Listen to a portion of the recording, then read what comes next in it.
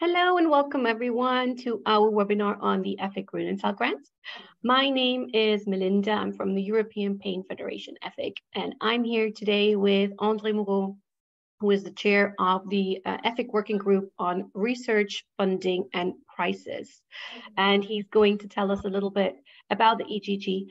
Unfortunately, we were supposed to be joined also by a previous winner who has fallen ill. So unfortunately, he cannot join us. But André is here and he's been heading up the EGG for quite a while now, and is actually also a previous winner, correct? Correct. There you go. So we've gone full circle. And if you have any questions at all, please feel free to write them in the question module and we'll be very happy to answer them. Until then, we're just going to have a little chat. Well, André, welcome. Thank you so much for joining us. Would you like to introduce yourself? Tell us a little bit about your background. Yes, so indeed, as you said, I'm a previous EGG grantee, actually some years ago now, and it's actually one of the reasons I accepted to be in charge of this EFIC Grünenthal grant and overall the research grants and prizes that are awarded given out by EFIC. So I'm trained as a clinical neurologist in Belgium. I did my PhD also in Belgium, looking at EEG methods to explore nociceptive processing in humans. I then went for a couple of years in Oxford at it was called the Fimrit Center, to learn about functional neuroimaging and how it can be also used to study nociception in humans. Under the supervision of Irene Tracy, who is also, I think, a past EGG grantee. And then I obtained a position back here in Belgium at UC Louvain, where I had a research team exploring the physiological and pathological pain perception, its modulation in humans using a variety of non-invasive techniques, also some intracerebral EEG in collaboration with the university hospital. Yes. Wonderful. Well, can you tell us a bit about the EGG? What is it exactly? Yeah, so the EGG is not an egg. It stands for EFIC Grünenthal grant. So it's funded or sponsored by Grünenthal, but it's organized by EFIC as a scientific society.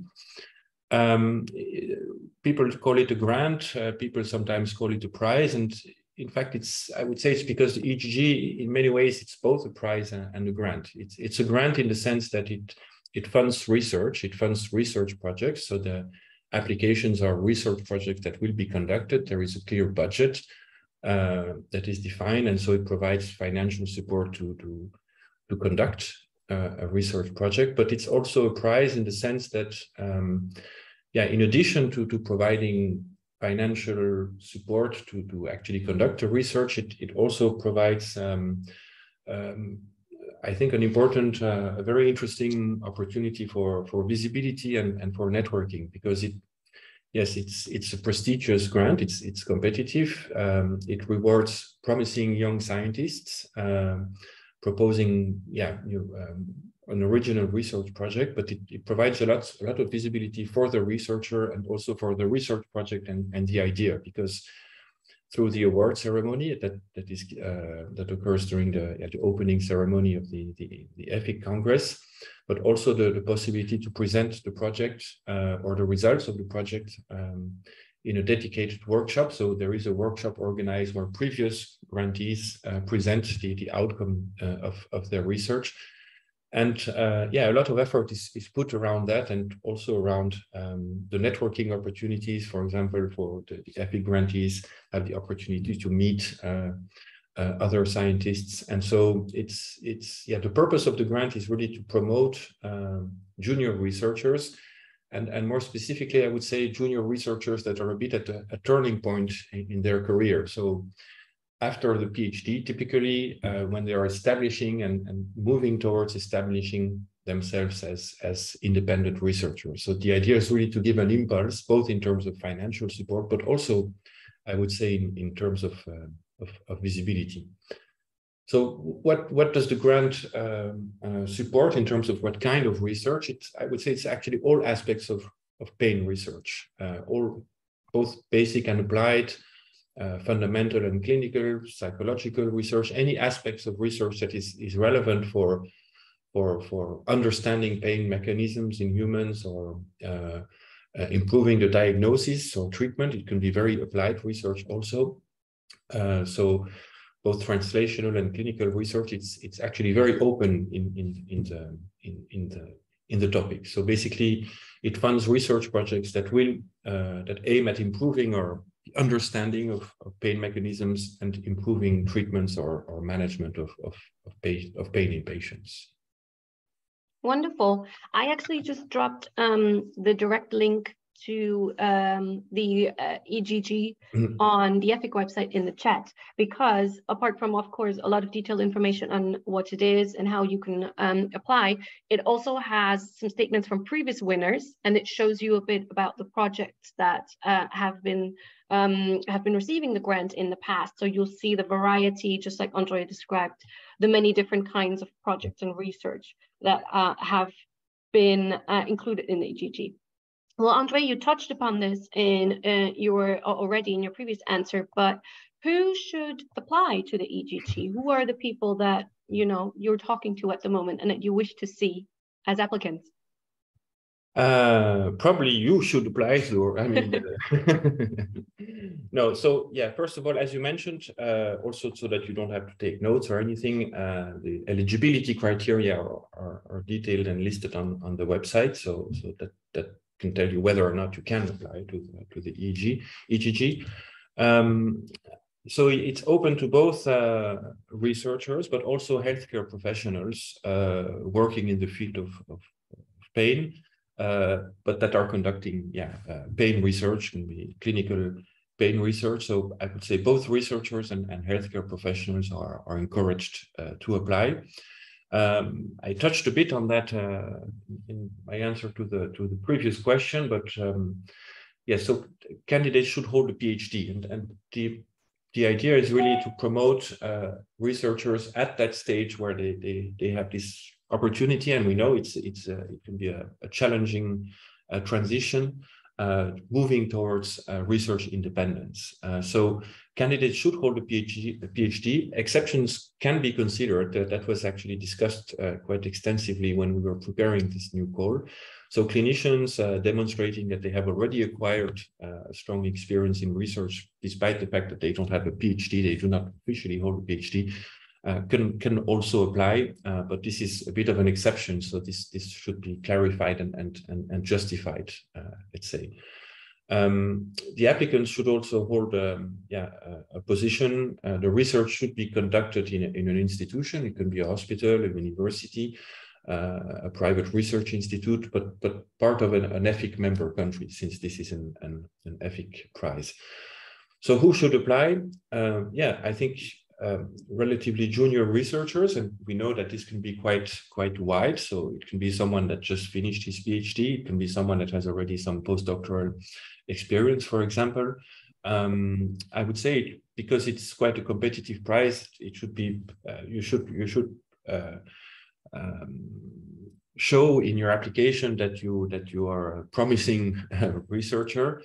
So you should put that forward. And I think I've noticed that, for example, from the previous call, I would say researchers with a vision, so that have an original idea, that see where they are headed and what they want to do. And it doesn't need to be a wide vision, but it can actually be even a very focused vision. But someone that has an idea of how he would like to move forward in his field and how his work could contribute to his field of research.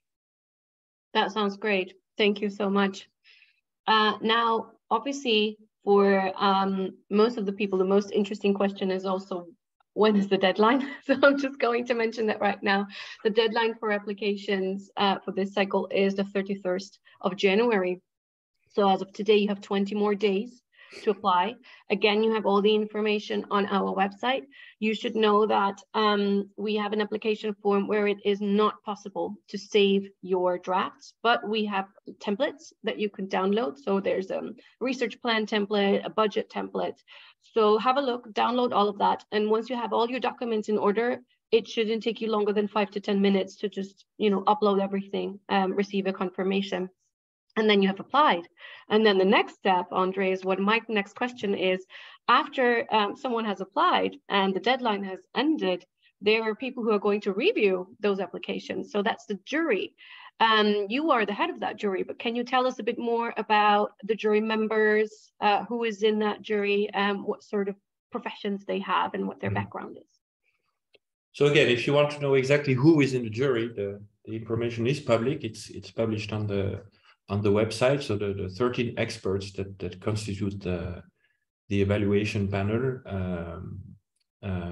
they are all established researchers in the field of pain, with strong international recognition from really around Europe, and of course, since I said we applications can be very, very diverse. So it can go from cognitive neurosciences or psychology. It can be more about physical activity. It can be very basic research on cellular molecular mechanisms. It can be clinical trials. So it covers a lot of disciplines, and so that's why the selection of the jury members is really was done to cover all the aspects of pain research and the diversity of the applications we receive. So there is really a multidisciplinary expertise. You will have some experts in clinical pharmacology, you will have some psychologists, you will have some neurologists, you will have some basic scientists. So it's a very wide expertise, with the aim of ensuring that the panel is actually able to appreciate the application and to evaluate the feasibility, the quality of the planned research, because it's really important for the jury to have the expertise to review the very diverse applications that we receive, because that can be challenging. And again, several members of the jury are past EGG grantees, yes, the evaluation typically is organized in 2 steps. So there is a first offline evaluation where applications are sent out to the experts. So depending on their expertise, so they can do an in-depth evaluation assessment of each application, and then we have a meeting together where we look at all the applications. And then, depending a bit, last year, for example, since we had a lot of good applications, and it was in very different domains, so we took the decision to actually do an additional round of evaluations once we had shortlisted a number of applications that were all of high quality. We then took the decision that all panel members would evaluate all those remaining applications, so that we could, so that each panel member could have a vision on all the applications, of course. And I found that the process was actually went quite well, and at least everyone agreed, let's say, on the final ranking of the applications. That's good. I think it's always interesting to know what happens with your application and how you describe what the process is of reviewing it and figuring out. Now, for people who are thinking about applying, what would you say? What is the main criteria for the jury when they are looking at when they are reviewing applications? What are the main aspects they're looking for? Yeah, again, you can find more about it on the website, because there is actually a list of bullet points of things we find important when evaluating the applications, and also when reviewing the evaluation process, we slightly revised some aspects of that to try to make it clearer how the evaluation panel would work, and so both for applicants to know what they should put forward in their applications, but also for the reviewers so that we try to work with the same framework actually when evaluating the application. So so it's divided in 3 main categories, three main aspects. One is related to the applicant, so the strength of the applicant. The second one is related to the research question. So basically, what's the project? What's the idea? So the novelty, the originality, the soundness of the idea, and the third one is on the quality, feasibility of the proposal itself. I don't think it would make much sense to say one of these is more important than the others, because since it is quite a competitive grant, which doesn't mean you should not apply, but I mean it's the selected applications typically score high on all three of these aspects. But what I also maybe want to emphasize is, for example, if we take the strength of the applicant, and maybe that's the most important for attendees here, because they are wondering, am I at a good stage now? Is now the moment when I should apply? The strength of the applicant, I mean, definitely both junior and senior researchers are encouraged to apply. And so the evaluation of the applicant or the career trajectory clearly takes into consideration the number of years in research or the number of years since PhD. So very clearly, the panel will not simply, first of all, we don't rely on age indexes or number of citations or things like that.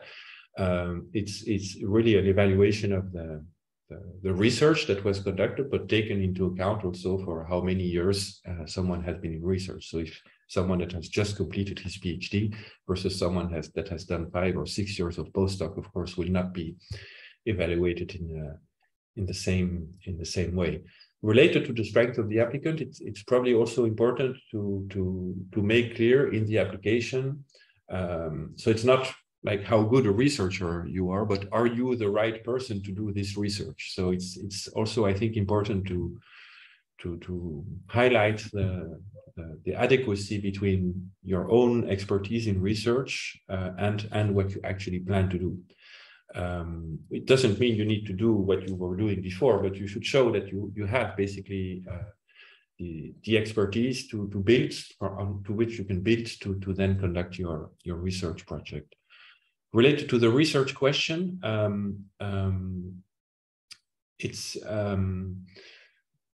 typically I see that the applications that generate enthusiasm, it's important to generate enthusiasm.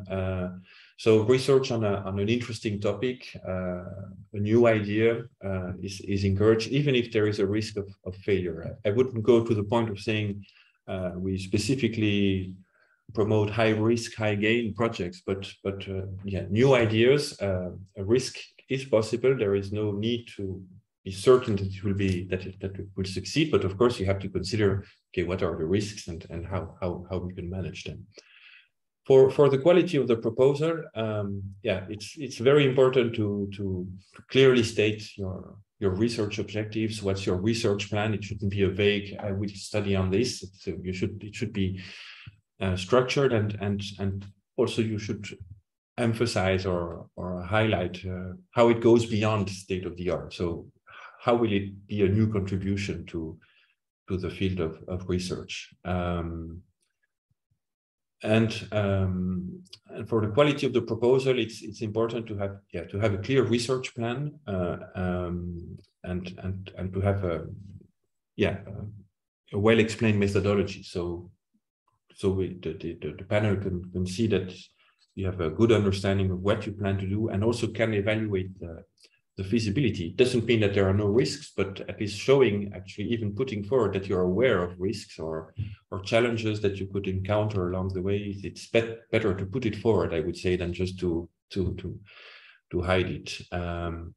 It is important in most of the applications to have an analysis plan and to justify the sample size. So will you actually be able to interpret your data with the number of participants, the number of observations you plan to make, and how can you justify that sample size based on what is already known? I know this is something that is often a bit the obvious question for in research applications, but it is important to justify it a bit. I think that more or less summarizes, I would say, how the evaluation panel reviews the applications. Thank you so much. We've actually received a question that works really well with what what you just told us, which is there any chance for international medical graduates from South Asian countries to get this grant or to apply for this grant? It depends where the research will be conducted. Yeah. So if this is to conduct a research within an EFIC country institution, I would say then that you would be able to check at least that eligibility criterion.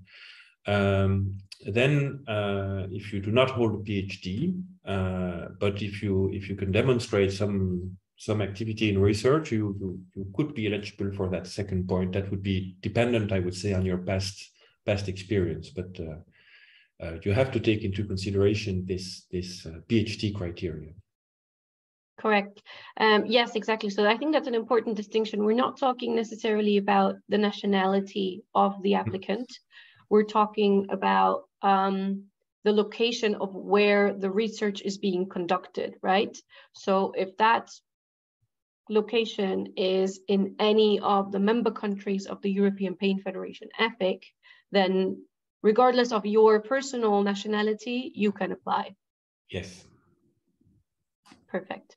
All right. Well, I have one question left for André. So if you have any questions that you want to ask of the head of the jury of this grant, then this is your chance. But I just want to mention that, of course, if you have any questions coming up in the next 20 days, feel free to send us an email and reach out to us directly at EFIC, and we'll be very happy to help or answer any questions as much as we can. But for André now, my final question would be, do you have any specific tips or any special advice for people that are looking to apply and how they can make their application stand out? Yes, well, the first tip would be that all grantees applied. So that's definitely something that can be ascertained. Maybe I could have mentioned actually when we were discussing how we were evaluating the applications, but something I've noticed from reviewing many applications in the last course is that sometimes some projects are too ambitious. So too ambitious in the sense that they are proposing basically what could be an entire research career, which definitely goes beyond the scope or the means that are provided by the EGG grant.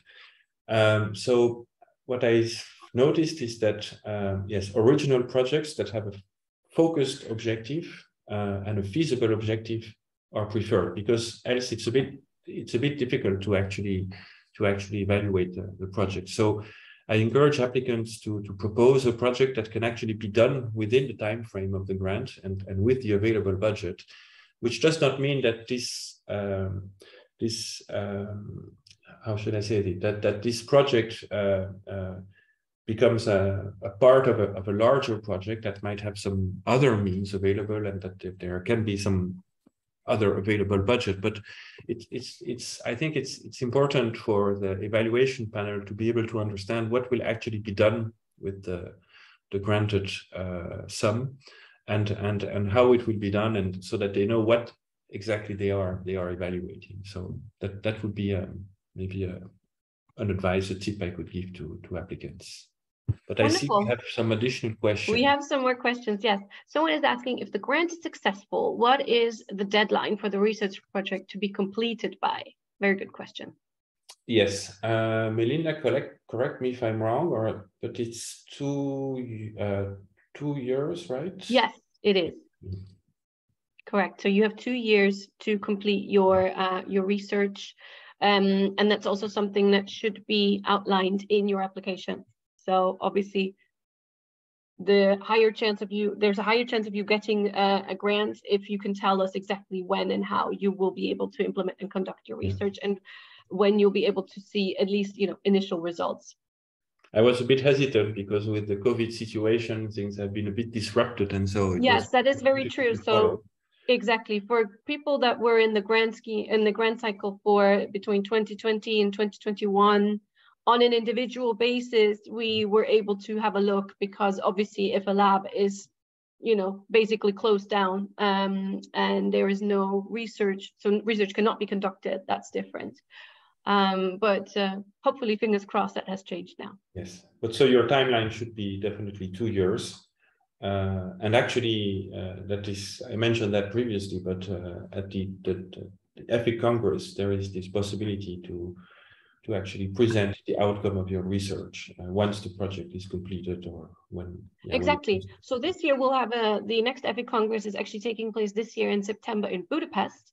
And we'll have a workshop from previous winners, obviously not the ones that are being awarded this year, but the ones from previous years. And in order to be able to do so, you will have to have outcomes that you can talk about and present.